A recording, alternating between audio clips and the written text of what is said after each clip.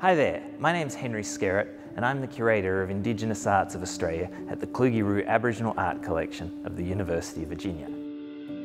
Okay, so even though we're not meant to be travelling, today we want to take you on a journey to one of the most spectacularly beautiful parts of the planet. We're going to head to Northern Australia, a place called Arnhem Land that occupies 37,000 square miles on the northern tip of Australia. It's home to 10,000 Aboriginal people who speak around 20 different languages.